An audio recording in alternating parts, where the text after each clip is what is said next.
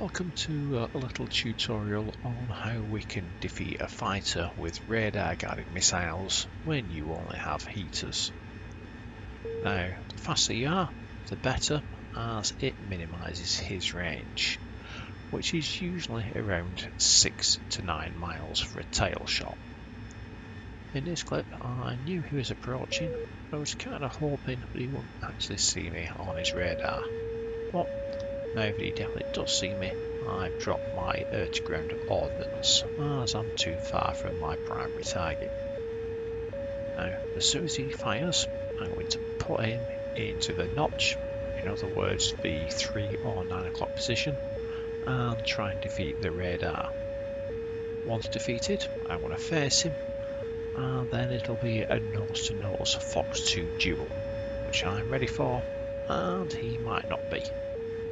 And in the Harrier, I've got a shit ton of flares.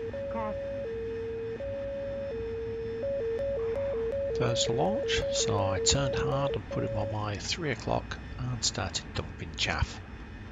And you can hear that the block has been lost. I then turned hot, knowing he's going to be in range of my Fox2s. Now getting a lock in the Harrier can be a bit tricky, so I fired that first missile without a lock just so that he sees it coming.